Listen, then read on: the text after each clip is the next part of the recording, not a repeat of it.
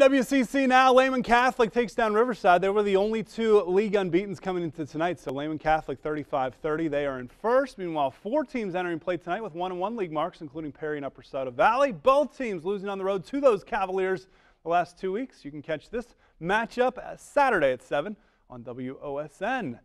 As we head to Commodore Stadium, they did get some of the lights on there.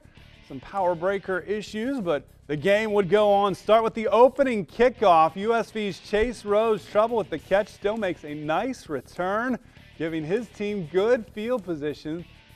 Good special teams for Coach Spencer, but they wouldn't get off to a great start as Perry defense stopping Austin Sloan here, pushing them back for a loss, as a matter of fact. So USV facing 4th down. They are going for it as Jason Moots drops back, nearly picked off. Perry does get the ball on turnover on downs anyhow. So Perry's Plummy Gardner going to work, looking for Kobe Glover.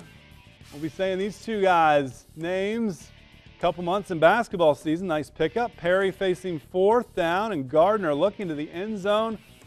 Austin Money, the refs say he didn't control it. So no offense in the early going, but lots of offense the rest of the game. The Rams win big 57-20. You can catch all those scores tomorrow at 7 on WOSN. How about